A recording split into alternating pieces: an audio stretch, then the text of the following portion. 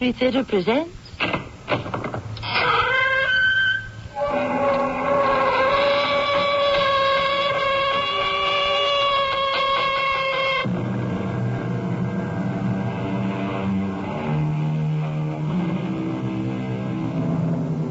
Come in. Welcome. I'm Tammy Grimes. Some mysterious happenings cannot be explained. Some need no explanation. Some are so incredible that even were I to find the reasons, the causes, the whys, the wherefores, it would still escape all understanding. Such a tale the Mystery Theater presents to you today. It is called The Smile. Whenever I see it, I feel as if it's draining my life away. You saw it today, Bill? This thing you call the smile? I see it every day. I see it now. I want to see it, too. Turn around. It's behind you. It's right outside the lighthouse window. Great Lord. You're right. It's there. Did you think I was making it up? Well, I didn't know what to think. It does look like a gigantic smile in the sky. And it's killing me.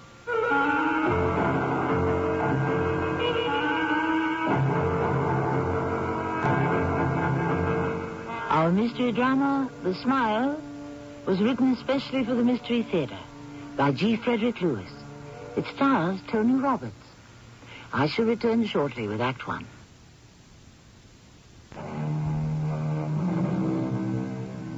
A ring at the doorbell.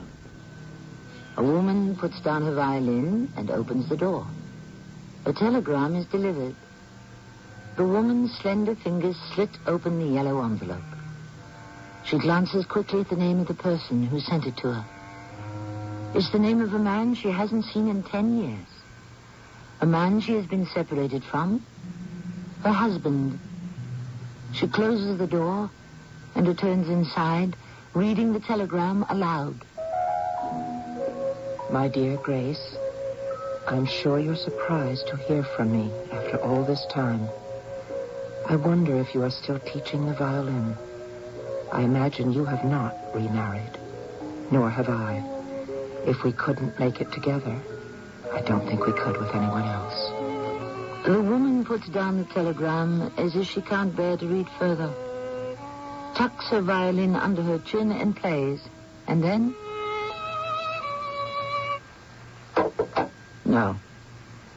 She has to read the rest of the telegram, whether she wants to or not. So we separated because we could no longer live together or needed one another. But Grace, now I do need you. I need your help. I'm not working at all. No writing, nothing. I'm staying with Uncle Wilbur at his place on Chesapeake Bay. Remember, Wilbur, can you come and see me as soon as possible? Grace, I believe I am dying, and only you can save me. Yes, I remembered Uncle Wilbur. Who could forget that crotchety, opinionated old salt, used to having his own way? The same instant obedience he demanded when he was captain of his own ship. I stood on the deck as we crossed the Chesapeake Bay to Wilbur's place.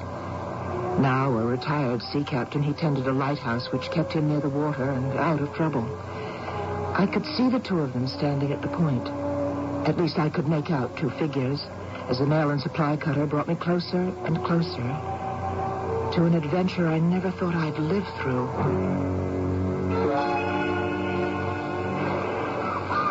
Wilbur, is it still up there? I thought you were looking at the boat bringing Grace out here to the lighthouse.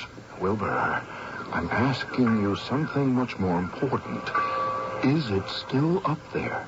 Do you see it up in the sky? Yes, Bill, I can see it. Still there. I thought by now you'd come to terms with the fact that it's always there. That it's not your imagination or mine. Sometimes it comes and then it goes away again. I was hoping it would go away today. Hmm? I thought you wanted Grace to see it. I do, yes. Yes, you're right. That's why I sent for her. I want to talk to her about it. Well, you talk to me about it. Seems to me we talk a lot about it. Why doesn't it let me alone? Why me? I see it too, Bill. I know you do, Uncle Wilbur. I know, but it isn't doing to you what it does to me. To you, it might be just another strange-shaped cloud in the sky. It doesn't affect you the way it affects me. Well, that's true. Well, let's get down to the dock. I think the boat Grace is on is about to pull in.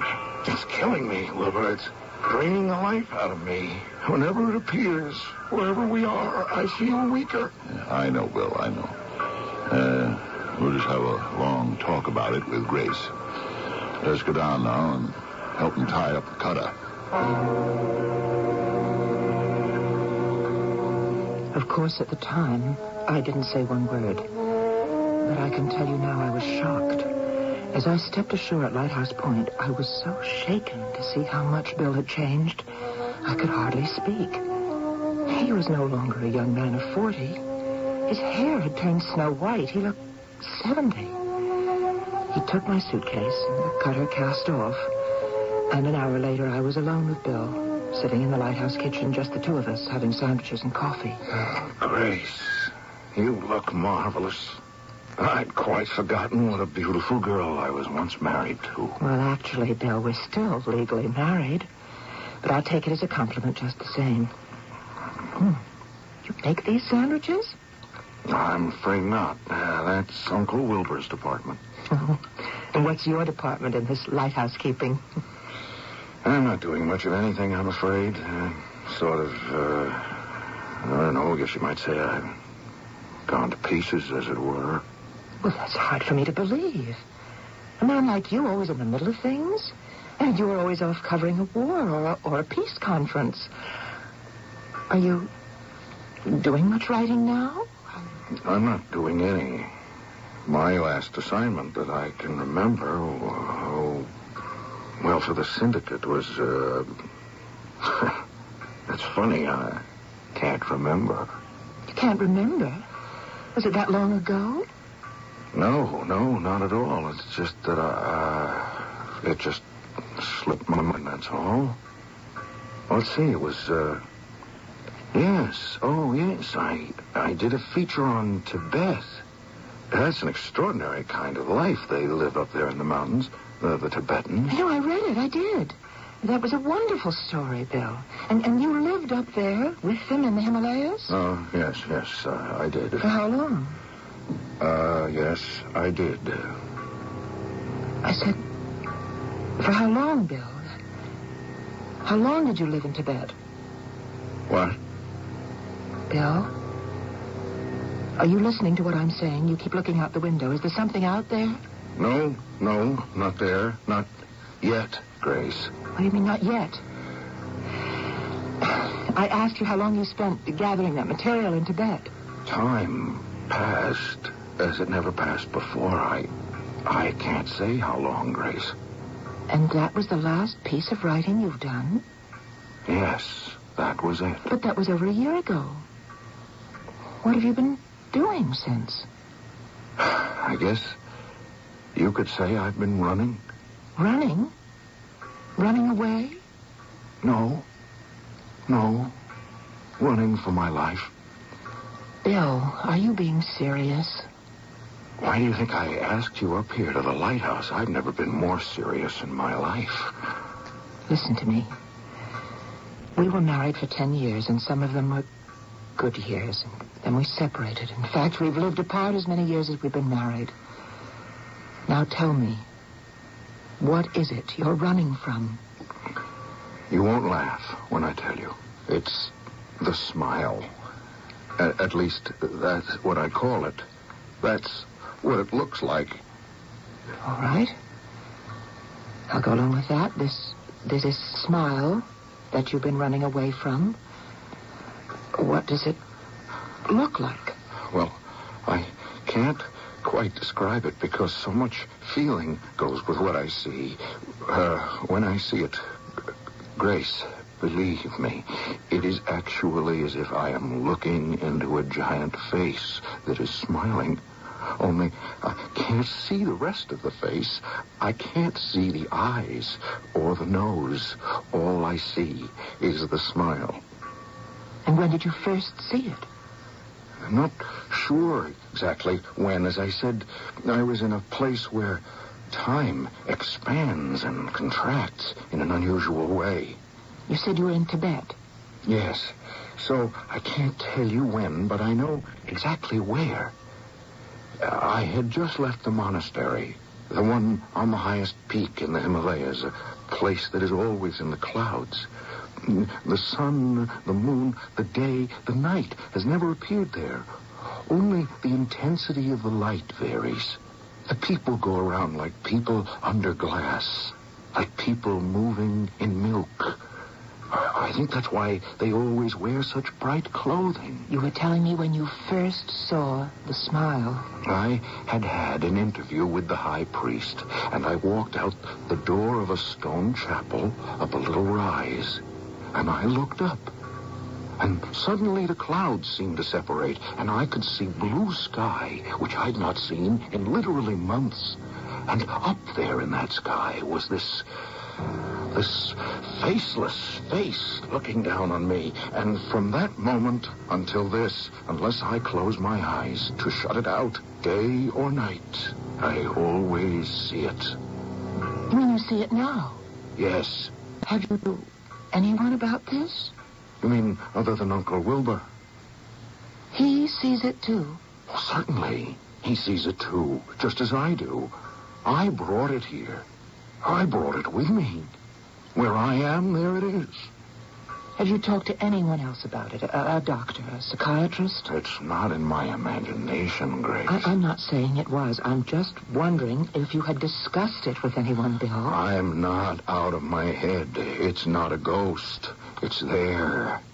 But it's what the smile is doing to me that frightens me so terribly. Well, I should think so. You still think it's something I'm haunted with. It's more than that.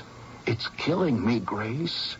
That's why I need you. I need someone I can trust, someone who once loved me, who will believe what I say when I say it's killing me. I try to look away, Grace. It draws me to it. It's draining my life from me. Have you seen it today? I see it every day. I mean, I know it's there. Could you see it right now? Matter of fact, I do. Right outside the window behind you. Bill, I'm going to turn around. I want to see it, too. Go ahead. It's clearly visible. It's up there. I'd say about 1,000 feet overhead. Great Lord in heaven. You're right. Did you think I was making it up? I didn't know what to think. It does look like a smile, but it's strange. It's like a shadow without substance behind it. It doesn't affect you? You're sure? No, not at all. Is it always in the same spot? It never is. What do you mean, does it affect me? It doesn't make you feel any differently after you've looked at it for a moment? Any weaker? No, not at all. It doesn't harm Uncle Wilbur either. Only me. Where is Wilbur? Oh, I expect he's outside somewhere. This isn't much of an island. You can walk around it in no time at all. It's only here for the lighthouse, so he won't have gone far.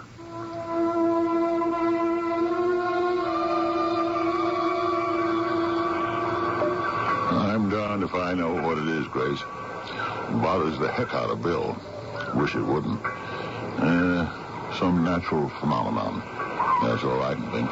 Uncle Wilbur, Bill says it makes him feel weaker. He keeps telling me that. Well, Wilbur doesn't deny the existence of the smile, but he says the idea that it's making me feel weak is something inside my head. Oh, it's there, all right. Along the face of it, I'd say it was some kind of light refraction or cloud density. I don't know why it disturbs Bill as much as it does. But if it's all right with you, Uncle, I'd like to stay on here a few days and see if there's anything that can be done about it. My dear Grace, I don't know whether Bill has told you or not, but it was my idea. I suggested he send you that telegram. I've always thought you were a sensible person, and we all need your help.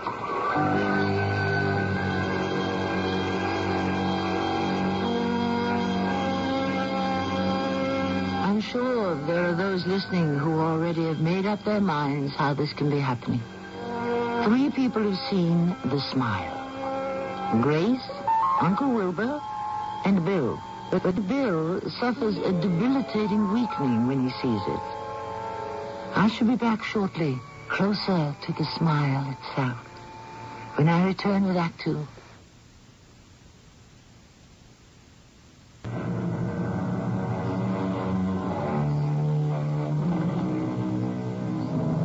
Grace Fenchurch, a music teacher, has been separated from her husband Bill for 10 years. He is a writer, or was, until an assignment took him to Tibet.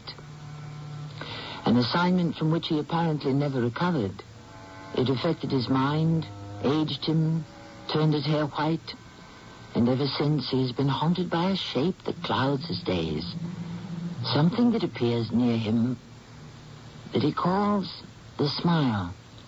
He has retreated from the world to his Uncle Wilbur's lighthouse on Chesapeake Bay. And it is there that this strange story unfolds. Uncle Wilbur, I have the feeling that you're not very sympathetic to what's troubling Bill. That's not so. I'm just sick and tired of seeing the darn thing around. Bill, did you tell her about our 3 weeks off? No, I haven't. Grace, I'll tell you. You know, they give us lighthouse keepers 30 days off a year. And someone else is rotated to your spot. So with this smile thing, Bill and I thought, okay, we'll give it a run for its money. See if it really followed him all the way from Tibet. See if it's really dogging his steps. Well, we took 1 week up in the mountains, cabin of a friend of mine. We went on hikes, went fishing, and sure enough, we hadn't been there but 3 days. It found us. The smile. Right, spread across the roof of our cabin. And then we took a week at the shore. It found us there, but where it really hurt, where I realized it was out to kill me. Now, just wait a minute, Bill. Uncle, let him tell it. Where it really got to move was the week we spent in the city. We saw some shows, visited with some friends of Wilbur's old Navy days. Buddies I hadn't seen in years. I began to loosen up. It was great for me. I started getting ideas for stories and articles. Bill thought this apparition had finally left him. Well, on the next to last night, we stopped off at a bar on the way back to the hotel. It was the darndest place. The bar had no ceiling. Yeah. And the walls, they went straight up into the sky. You know that glow that hangs over a city at night? There was that. And right there over my head, grinning down at me, there it was. The smile. I had a hard time getting him back to the hotel. But I did. People thought he'd had just one too many. So even when the both of you got away from the bay and the lighthouse, it wouldn't let you be? No, it's never left me since. I try not looking at it. Sometimes I make believe it's not there, and I feel free. But when it leaves those rocks, where I think it lives way offshore, and starts coming this way, I know it's lying in wait for me, and it won't stop smiling until I'm dead. Bill, you said something a moment ago about it comes from the rocks. I'd say for the past 2 months, that's where it seems to come from. And could you find it? At 5 or 6 in the morning, just about daybreak, it leaves the rocks that are just at the edge of the horizon. Can you show me from where we're standing? Oh, yeah, you see those rocks that jut out just where the sun's going down? Yes. From there, no larger than a small black curve on the water, seems to lie there on those rocks, and then as the sun comes up, it starts towards me. Yeah. We went fishing one morning real early. Came chasing after our boat like some giant kite. Chased us. Good. Then we'll chase after it. What? Tomorrow morning, while it's still dark, we'll take ourselves across the bay, right out there to where you say this smile of yours starts from. Oh, Uncle, you've got a boat, haven't you? Sure have. Great little sailboat. Use it all the time. Well, that's fine. Then tomorrow morning. Agreed? Why not? I'm game. See that mackerel sky? That means good sailing weather tomorrow. We'll take ourselves smile hunting.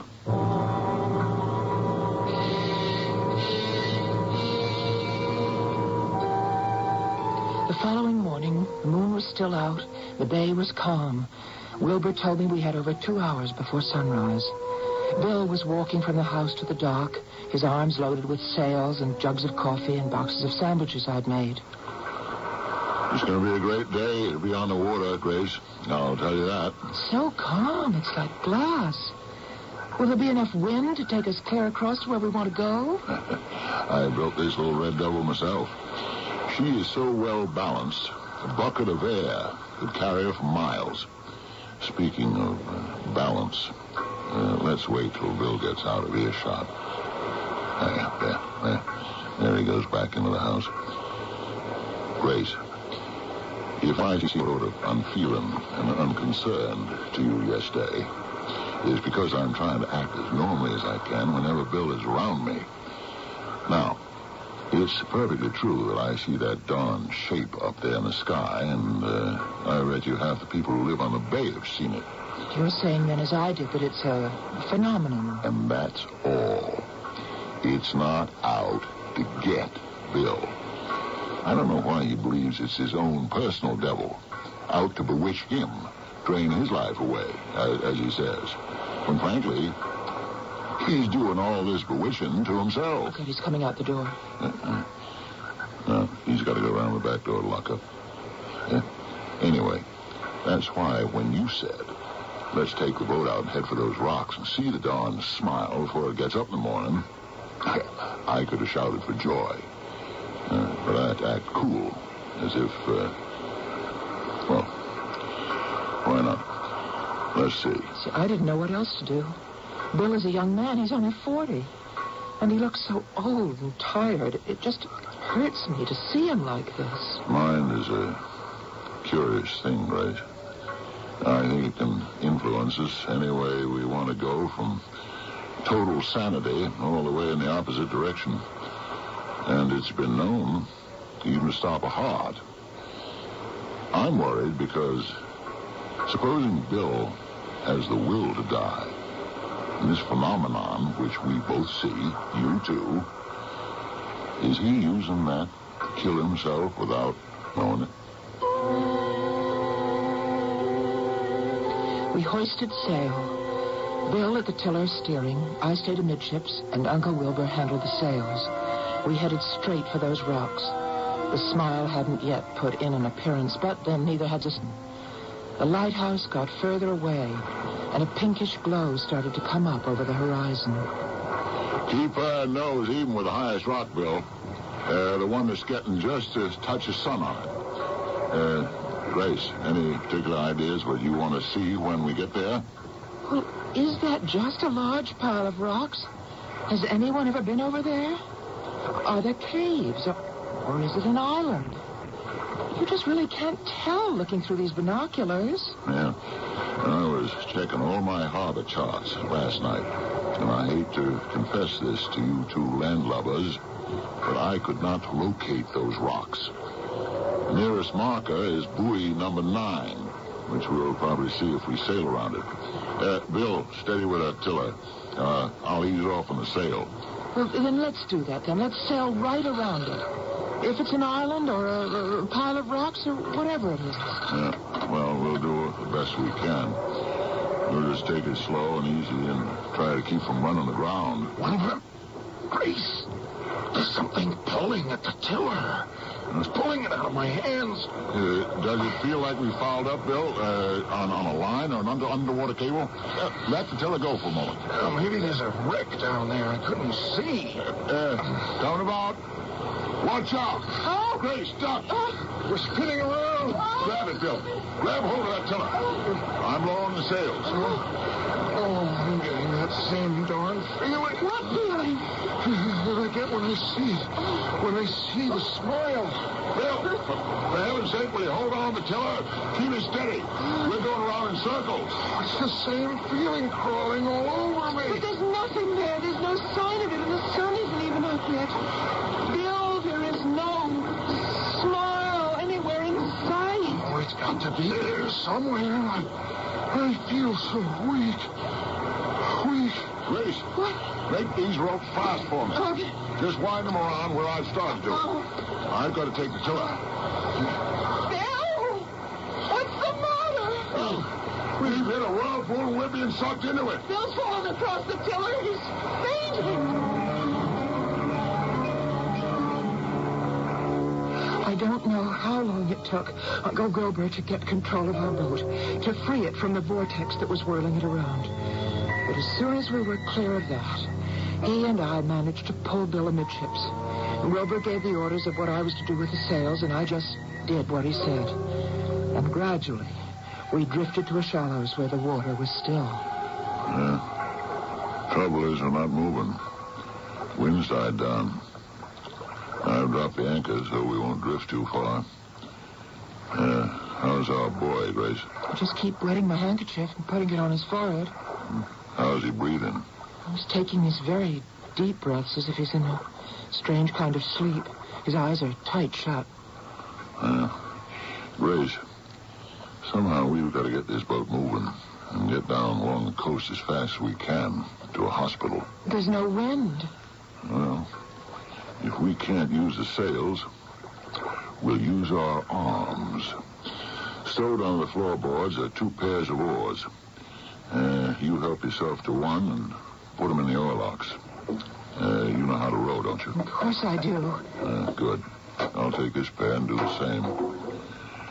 We'll start due east. Take your pace from me. We're going to head for that buoy. Can you see it? Mm-hmm. That's due east. About 200 yards across the bow. The black buoy had number 9 painted on it. From there, we'll change direction southward. Wilbur, look. Look over there.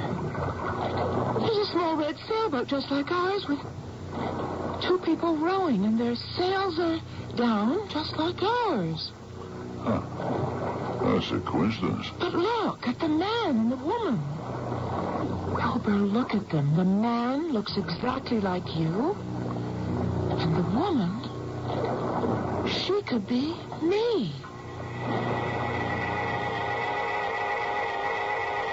It's a fascinating concept that somewhere in this world there exist duplicates of ourselves.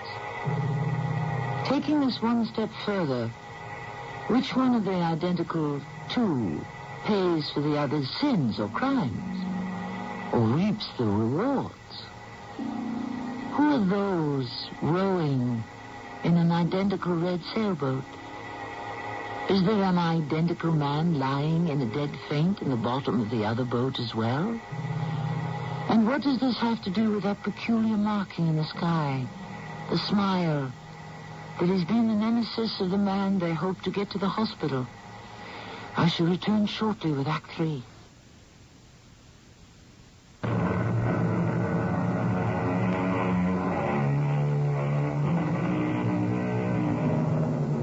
A man and a woman are rowing a becalmed sailboat as quickly as they can, because in the center of that boat lies another man with white hair, a man in danger of losing his life. This man is Bill Fenchurch, who has been pursued since he left Tibet by a form in the sky he calls the Smile.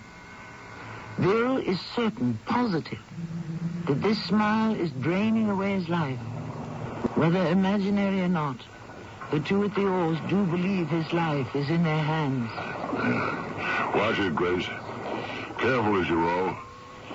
Not only because something might hit us below the waterline, but in this half-morning light, distances are deceiving. Yes, but what about the red boat being rowed by people who look just like us? Possibly. Just like the desert, maybe. A mirage. Grace? Grace? Bill's coming too. Oh. His eyes are open. How do you feel, Bill? Kind of shaky. What happened? Hey, you stay right where you are. You're getting a ride. The wind died down, so Grace and I are using a little oar power. Well, what dumb thing did I do? Oh, I wouldn't call it dumb. We just got caught up in a whirlpool back there. And you lost control of the tiller. I'm not sure whether it came around and hit you and knocked you out or if you fainted for some other reason. Anyway, now we're shipshape again and we're heading back. So, we're running away again? No, Bill, we're not running from the smile, if that's what you mean. The sun came up about an hour ago, and we didn't see it. The smile never showed up. Hey, say, Grace, I feel a wind coming up. Ship your oars and head for the tiller. All right. I'll run up some sail, and you keep her steady on buoy number 9. So, you guys didn't see it, and we're not running from it. I can't last much longer. Why are you lying to me? It's taking me. Where is it? Look up into the sky, will you? Admit it's there. Admit it. We're lost. The smile was there, spreading the edges of its evil mouth over the top of our red mast like a two-sided pennant. I had never seen it that closely. It seemed to be talking, wordless movements coming out of its opening and closing mouth. The wind shipped us along. I kept my eye on the marker buoy. I knew we had to get Bill to the hospital, that his life was in danger. Hey, you there! Red sailboat! Watch out where you're heading! Wilbur, it's the same red sailboat we saw before. Can't you see us?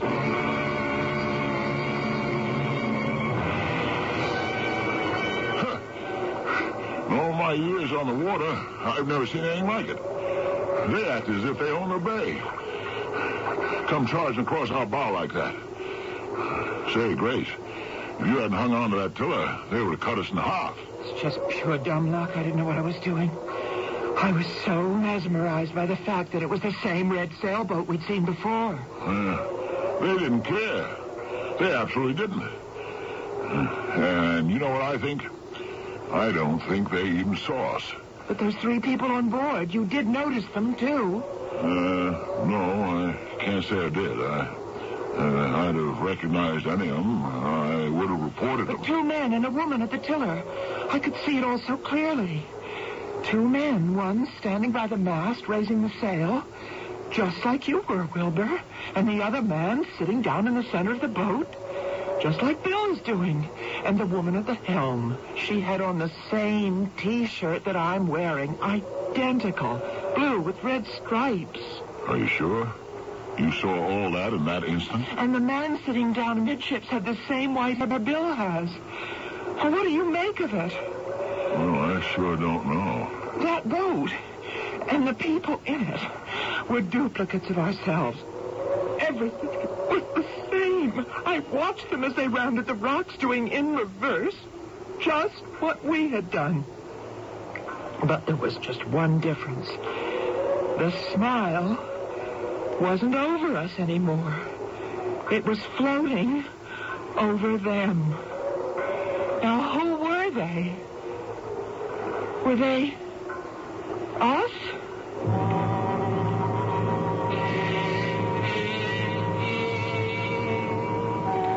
I don't know how long it took. It seemed hours.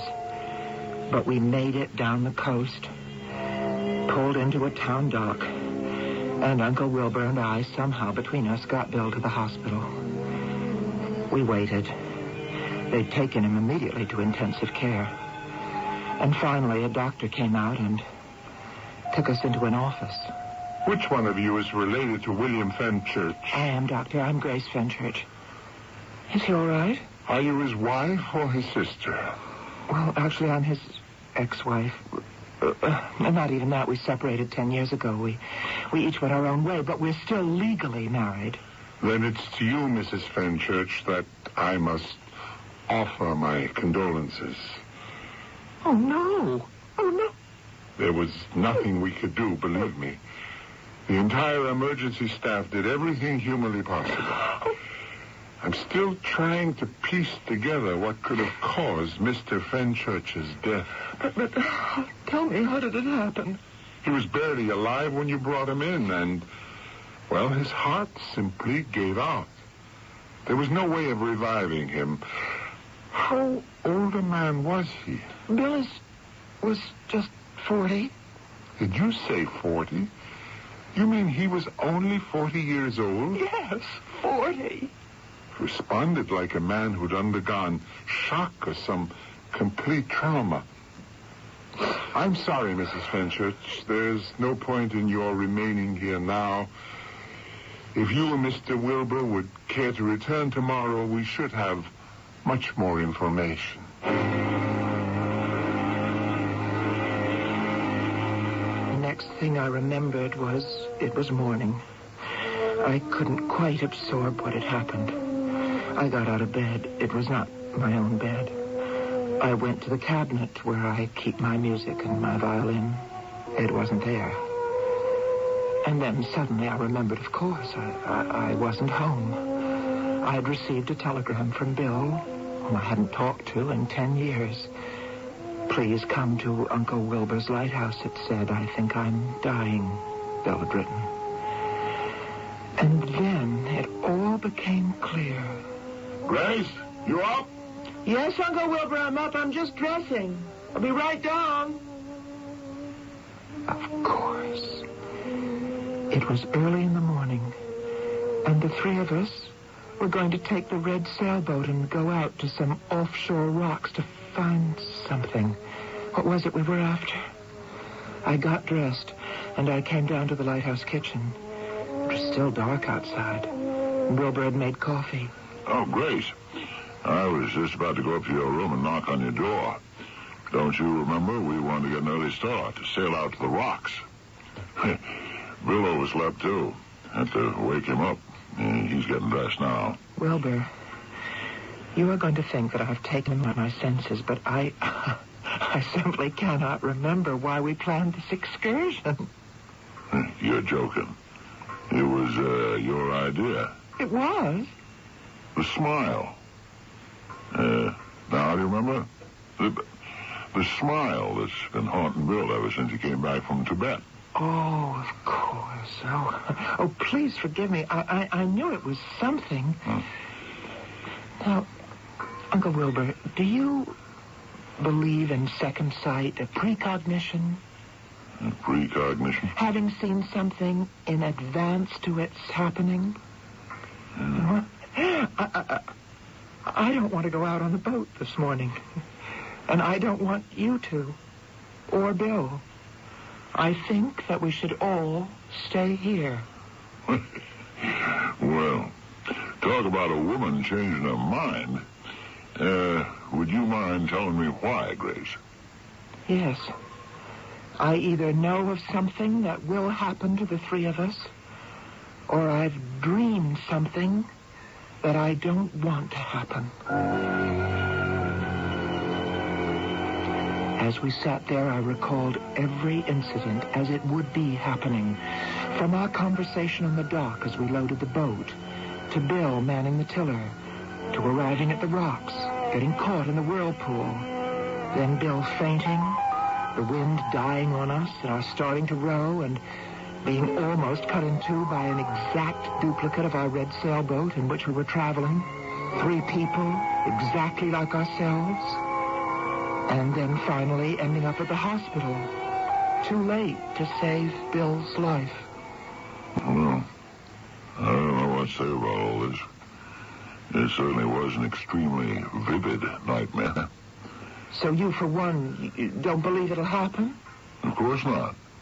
We are going to track down the smile as agreed to yesterday. You had a vivid dream, Grace. And that's all it was.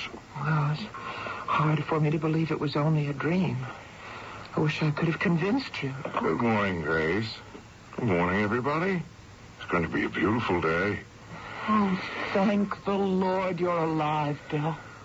You know, I said exactly the same thing to myself when I got up this morning.